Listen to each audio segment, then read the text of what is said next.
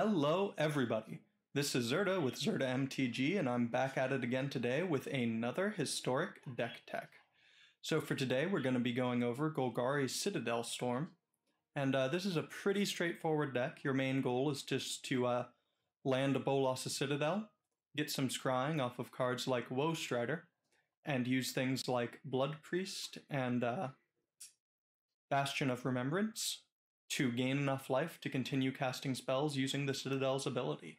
The backup plan is to just drain your opponent out using a combination of natural card advantage creatures like Wall of Blossoms and Jade Light Ranger, as well as a Lanoir Visionary and Collected Company to get enough creatures to deal enough damage with Woe Strider or with Priest of the Forgotten Gods. You are capable of, I believe, as early as a turn 4 Citadel win, using a combination of ramp creatures and Phyrexian Tower. So to go over the numbers here, we have 2 Gilded Goose and 2 Lanoir Elves.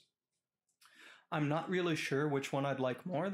As a 4 of, they both have their own unique uses. Gilded Goose is better as a way to combo off with Citadel, as it both gives you 2 permanents and can gain you life. Whereas Lanoir Elves can tap for mana more consistently. You play it on 1, and then if you use it to drop a turn 2 Visionary, you can still tap it again the next turn to cast another spell. However, it also can never tap for black, so that is the reason behind the 2-2 split of Goose and Lanoir Elves. We want a large number of turn 1 mana dorks, and I'm not sure which one to go heavier on. Although maybe I should go 3 and 3 and drop down on some of the other cards, not really sure yet. Moving on, we have 4 Blood Artist. This is one of our key combo creatures, so we are maxing out on it.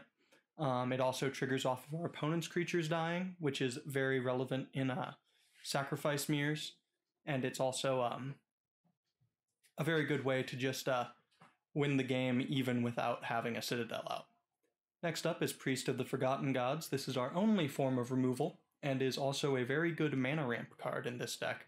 As sacrificing 2 creatures to get down a Citadel is just something that's going to be paid back very quickly by the Citadel, as well as drawing cards to help filter cards off of the top, and sacrificing obviously to trigger your Blood Artists and your Bastions.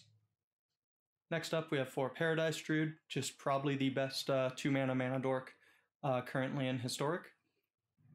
The hexproof means it'll live, it's not a bad attacker, it taps for black mana, so it's all around just a pretty good card. We have 3 copies of Wall of Blossoms. This is to kind of hold the fort against fast aggressive decks, as well as provide some card advantage and a body to sacrifice.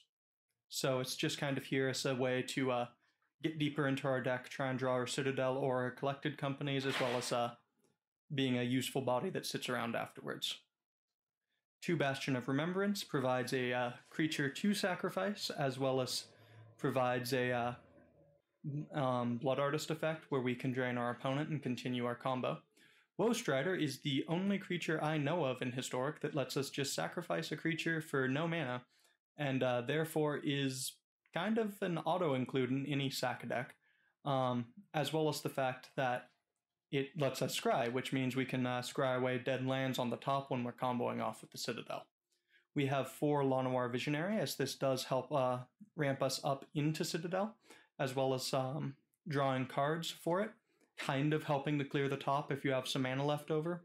It's just all around a pretty useful card to have, and we're not too embarrassed to have it, as we just need a critical mass of bodies.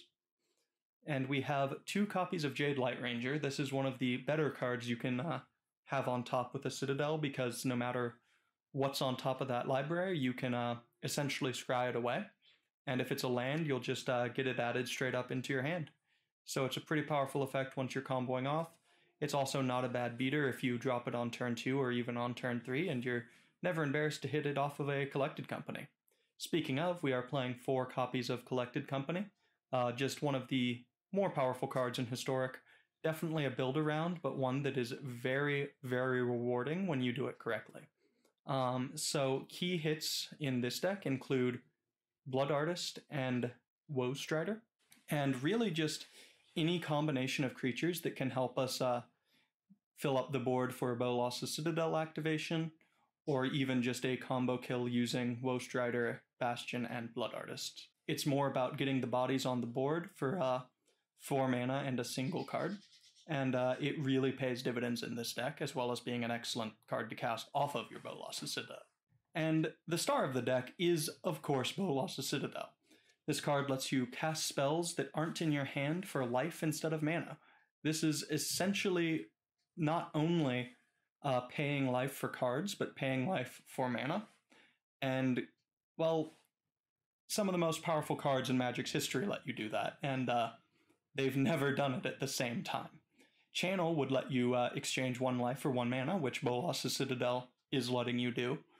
And things like Gristlebrand or, Necropotence would let you pay life for cards, which Bolas's Citadel is essentially letting you do. So you're paying life for mana and cards, which is just an absolutely absurd deal and completely and utterly broken. The only thing stopping this card from being an absolute powerhouse in Historic and kind of breaking everything in half is the fact we don't really have a good... I shouldn't say good, this deck is very good, but we don't really have a amazing shell for it yet. This is a very good shell for it, and whenever you draw Citadel, you'll see exactly how powerful this card is.